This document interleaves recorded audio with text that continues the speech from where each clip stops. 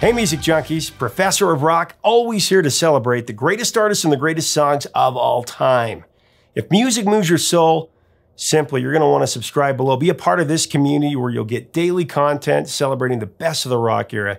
You can also become a member of our exclusive club, The Dean's List, by clicking on our Patreon link below, where you'll get more content, more videos, more interviews. You'll want to check that out. Now, we started a new show recently called The New Standards. In the early days of popular music, there were great songwriters like Cole Porter, the Gershwins, Harold Arlen, Johnny Mercer, Duke Ellington, so many more, who wrote classic songs that have lasted for almost a century at this point, really because of their timelessness. These songs were designated as the standard of the popular music canon. And I believe since then there have been a handful of songs from the rock era that deserve that same reverence. They're sacred for their unique qualities, and this show celebrates those masterworks. Now, last time we covered Pictures of You by The Cure, a life-altering song, and today we celebrate another great one, but you can't guess who it is. Now, the 1955 film Rebel Without a Cause captured the hearts and minds of teenagers that grew up in the 50s and beyond. The movie's lead actor, James Dean, was a cultural icon of teenage disillusionment and social estrangement.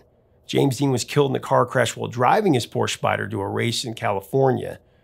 This was shortly after filming Rebel Without a Cause. They hadn't released it yet. His legend grew with his untimely death. Now, James Dean was also an idol for a young Stephen Patrick Morrissey. Moz identified with the characters that James Dean played in his films, especially the role of Jim Stark in Rebel Without a Cause. I mean, Moz even wrote a book about James Dean before he formed the Smiths. It's called James Dean Is Not Dead. I think it's been out of print for a couple of years, but I tracked it down as a teenager. Of course I did, I had to, because Morrissey became the voice for the tortured and conflicted youth. He became a champion for the disenchanted of the 80s and beyond as the singer and the lyricist for one of the most influential bands of all time, the Smiths. My personal feelings on the Smiths are extremely wide and very deep. They're my favorite band of all time. And personally, I consider them to be the 80s equivalent of the Beatles, creatively, for sure. Look, I know everybody says this about their favorite band or artist, and it's become a little bit cliche, but I would not have survived my high school years, my teenage years, without the music of the Smiths. They created the songs that saved my life, and I know many of you feel the same. I'll put it this way. I named my firstborn after Morrissey, my son. I'm not sure I talked my wife into that one, but you get the point.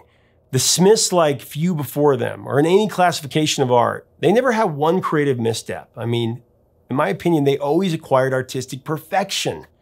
Morrissey and Marr are the greatest songwriting duo since Lennon and McCartney. And in my own opinion, this is me, the greatest songwriting duo in history, period. I'll argue this until the cows come home and probably weeks after. I mean, you think about their output from 1983 to 1987. There was a self-titled debut album, The Smiths, Meat is Murder, The Queen is Dead, Strange Ways Here We Come, and of course, their brilliant compilations of some of their singles, Hatful of Hollow, The World Won't Listen, Louder Than Bombs. And they recorded and released all that incredible music in 5 years. 5 years. And again, not one misstep. Show it to me. You won't find it. In 1986, with The Queen is Dead, you could say that was their masterpiece, but that's a little bit of overkill because every one of their studio albums, like I said, are watershed records in their own way. However, the songs from The Queen is Dead are perhaps the ultimate manifestation of Morrissey's bold and unrelenting melancholy and innermost longing for human connection. Life is very long when you're lonely indeed. Moz has always spoken plainly to the loneliest people in the world, and his words are rooted in the deepest struggles of the human condition. And they somehow gave us hope and faith that there was someone out there who knew exactly how we felt. I mean, Morrissey communicated lyrically in a way that maybe one or two other singers or writers in history had ever done or will ever do, in my mind. It's an irrefutable fact that Morrissey is the greatest lyricist in pop music history. For me, it's Moz and Robert Smith, who are known enemies, but they have the natural ability, and you have to go back to the greatest poets of the preceding centuries for equals. I mean, Keats and Yeats and Wilde. And then there's Johnny Marr. I mean, he's written songs in chords that most guitarists could never even dream of. He does things musically that I won't even begin to try to understand or pontificate about because they're worlds beyond my understanding. I'll just state that I know that my ears are deeply entranced by his playing, and it ties my soul into blissful knots of enchantment and bewilderment, really. I'm not the only one. I've done a myriad of interviews with artists who have had the exact same experience with Morrissey and Marr and the Smiths, and I'm going to show you a couple of clips with some of these artists and that influence. But before we do that, I want to show you today's Zenny frames that I'm wearing. I picked these ones out because they kind of remind me of similar frames worn by both James Dean and Morrissey back in the day. I actually had them engraved. Professor of Rock on the side here with a music note. You can actually have them personal engraved things. The inside of it says Child of the 80s. I added that. I love Zenny because, like I said before, they're low in price, they're high in style, and you can click on the link below to get this pair exactly or others. You want to check that out. Here are the interviews. So I got to ask you about the name. I hate to ask bands about their name, but your name is a tribute to one of my favorite songs of all time, Panic. The Streets of London, you know, the Smiths, and it's got the most famous line that burn down the disco, hang the blessed DJ, because the music they constantly play says nothing to me about my life. And that's what Morrissey was saying, I believe after hearing a Wham record, that's what inspired that. But taking that quote, you guys are kind of keeping that flame alive in this brain dead kind of auto-tune pop top 40 that we live in. How do you feel about that, man? I mean, that's amazing. Yeah, I definitely look up to people like Morrissey that have just inspired us to make music and inspired me to want to create something that wasn't fake. I mean, I don't think that I could make something that didn't hit home for me. The Smiths. I mean, you look at Morrissey, In a River, The Color of Lead, Immerse the Baby's Head, Wrap Her Up, Her in the News of the World, Dump Her on a Doorstep and Go. Oh, you did a good thing, you did a bad thing. I'm not happy, I'm not sad. Like. What? I know. Do you know my dad, when he first heard that I was listening to the Smiths, and he heard, this is when it changed my life, really. I had the whole collection of the Smiths. I was probably 9, 10 and a half, right? And when he heard some of the songs from the Smiths. This night has opened my eyes. You're just quoting. And and if a double-decker bus smashes into us, to die by your side. What a heavily weighted words like that, or sing me to sleep. I'm tired, which is clearly about wanting to suffer little children. Yeah, which is clearly about Manchester. So much to answer for, right? Yeah. Which is clearly about him wanting to let go of this world. Yes. There is another world. There must be. There must be. And as a child with depression, when he heard that, he threw away all my tapes. Like threw them away. Wow. Would not allow me to listen to them anymore. Of course, I went and rebought them. Of course. And then he would find them and throw them away again. Gosh. But the fact that just, oh my God. Do you remember, Well, I Wonder? I mean, I can go and stop me, stop me. Yeah. Stop me if you think that you've heard. Paint a Vulgar Picture. Paint a Vulgar Picture. Favorite. Or young bones groan and the rocks below say, throw your white body down, because I'm gonna meet the one I love. Oh my God. You know what I'm saying? It's like, it's brilliant. It is. And then Shoplifters of the World, unite and take over. Yeah. Songs that saved your life. You know, I love that. I can't tell you how many times I felt as a teenager. You know, I dealt with depression my whole life, been on meds since I was 14. But I remember listening to that song, Sing Me to Sleep, Asleep, by the Smiths off Louder Than Bombs. Last song off Louder Than Bombs, yep. Over and over and over and over and over again. That song saved my life so many nights. Oh, yeah. You know, that song, and please, please, please let me get what I want this time. Oh, my gosh. Come on, that mandolin solo at the end. Oh, yeah. I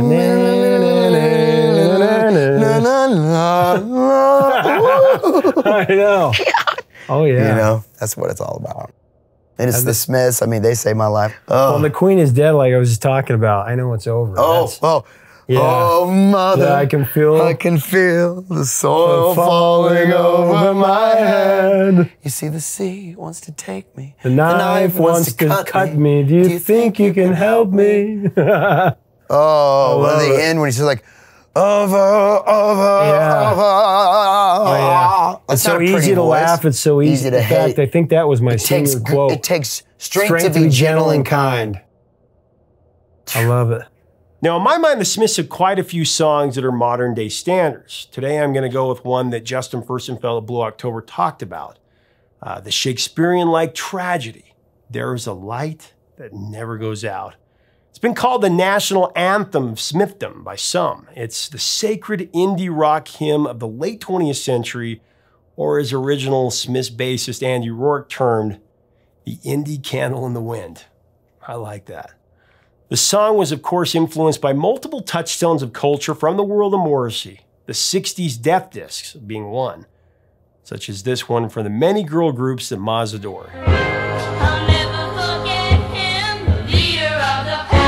Another element of the recipe was, of course, the influence of the New York Dolls, their brilliant song Lonely Planet Boy, where David Johansen sings, "Driving in your car, and how could you be driving down by my home when you know I ain't got one?"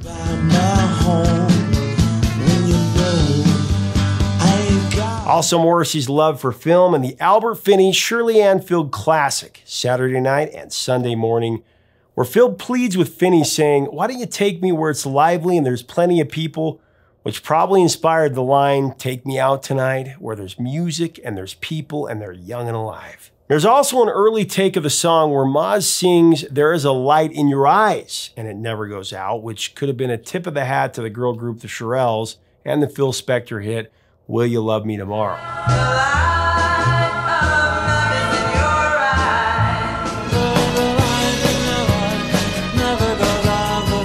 Now, its stuttering intro was said to come from the Rolling Stones cover of Marvin Gaye's Hitchhike. Apparently, There Is a Light That Never Goes Out came from the same late-night session that produced Frankly Mr. Shankly and I Know It's Over. Now, let's take a second to let that sink in. Morrissey and Marr wrote those three songs, There Is a Light, I Know It's Over, and Frankly Mr. Shankly, in the same night. Mind blown. Johnny Marr has talked about that night in the past. He said, and I quote, "Morrissey was sat on a coffee table, perched on the edge. I was sat with my guitar in a chair directly in front of him. He had a Sony Walkman recording, waiting to hear what I was going to pull out. So I said, well, I got this one, and I started playing these chords. He just looked at me as I was playing. It was as if he daren't speak in case the spell was broken." End of quote. When Marr listened to the final studio recording of There Is a Light That Never Goes Out, he called it the best song he had ever heard. He also gushed about Morrissey's brilliant singing at the end, and of course he was right. Morrissey's angst and his outright romantic obsession is unparalleled because the combination of his interpretation and the poetry that he's singing, it's just amazing.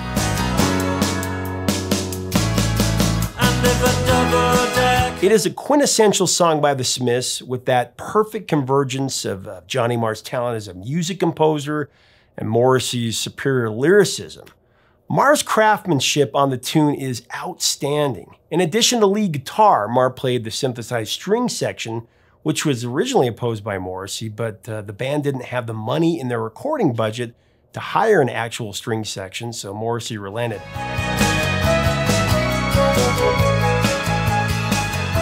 I gotta say, I don't think it would have sounded better. I think what Marr did was phenomenal for the song. Incorporating the synthesized string section in the song showed really intuitive empathy for the song's storyline on Marr's part.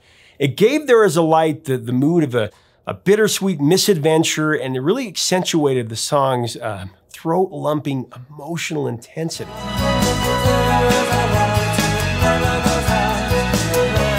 Now, there are parallels between Rebel Without a Cause and There Is a Light That Never Goes Out. So going back to James Dean, the song's narrative is the perfect companion piece to the theme of the film Rebel Without a Cause, with a terminally misunderstood protagonist battling against the social status quo. The line from the movie, "It is not my home," is paraphrased in the song's first verse, because it's not my home, it's their home, and I'm welcome no more. And then, of course, there is that connection with the real-life car crash that took the life of James Dean and Morrissey's car crash fantasy of taking the life of the song's narrator along with his driving companion. To die by your side is such a heavenly way to die. When Morrissey sings "To die by your side is such a heavenly way to die," and "to die by your side, well, the pleasure, the privilege is mine," That's where the Shakespeare drama comes into play.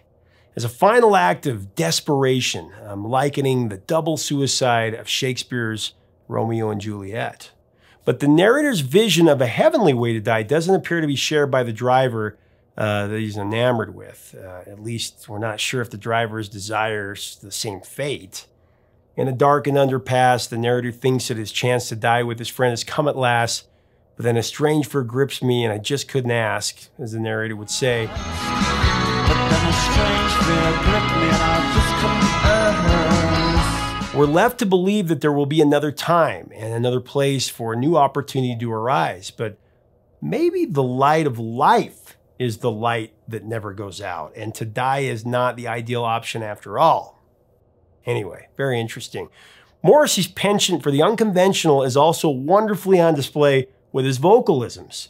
In the song, there's a part of the song while singing "The Pleasure, the Privilege is Mine," where Morrissey purposely hits a sharp note while singing the last syllable in a higher octave. By your side, well, the pleasure, the privilege is mine. He also cleverly fills in a time gap by singing in a non-lexical to stay in sync with the song's melodic tempo in the second verse. I never want to go home because I haven't got one. La-di-dum, oh, I haven't got one. I just love that. It's just brilliant. Because I haven't got one. La-di-dum, oh, I haven't got. These things that Morrissey does, very unique. Smiths fans have always known, though, that this song was important, all-consuming, all over the world, in just about every facet of our culture. I mean, the way it was portrayed in 500 Days of Summer, let's just say that Hollywood finally got it right. You like the Smiths? Yeah. To die by your side is such a heavenly way to die. I love them. Irving Welsh's novel Trainspotting has a chapter specifically named after the song and mentioned it outright. My relationship with this song is really difficult to put into words, but I'll try. When I was 16 years old, I remember there was this girl that I had been in love with for so many years. I was head over heels for this girl, and we finally came together. That moment, she broke my heart completely, beyond compare. I'd never felt so sad. And at that same time, my relationship with my mother and my father just completely broke down. Deep peril. I had to go live with my grandmother as my father and I couldn't be under the same roof any longer. We just were doing this, and I was in the deepest state of depression that I've ever experienced, even to this day, because I was so young. I just felt completely lost and just utterly rejected, especially by those people that are supposed to love you unconditionally. It felt like I'd been forgotten, just thrown away. I was at the height of loneliness and desperation for the least bit of connection to anyone or anything that could soothe me, soothe my aching soul, or even just fill it with a centimeter of hope at the bottom of those seemed like endless miles of emptiness that was at the center of my being. And this song, or more accurately, this hymn for the forgotten outcasts, of which I felt like its pathetic leader. I mean, this beautiful song, it just enveloped that very large gaping hole in the middle of my soul like a bright and shining light in the darkest abyss. I can still see that scene from so long ago. I was sitting there lying in this bed in an old makeshift room in my grandmother's tiny house, feeling completely alone. I was the slave to some very dark thoughts, and I remember hearing these loud voices in my head that had me convinced that my life was useless, worthless, meaningless. My headphones were on, The Queen is Dead played, and this song came on like a revelation. I listened with a fierce desperation. I was holding on for dear life, clinging to every word sung. Take me out tonight where there's music and there's people and they're young and alive. Driving in your car, I never want to go home because I haven't got one anymore. Because I haven't got one anymore. Even though he'd written the song like 6 or 7 years before that, no one will ever take away the knowledge that I have. I'm telling you, Morrissey knew that I needed to hear that. He wrote it for me. Morrissey wrote it for you too. I mean, he knew that you and your unique perspective or damaged plot in life needed to hear that. He knew that we needed to know that there was someone out there who had perfect empathy for exactly what we were experiencing.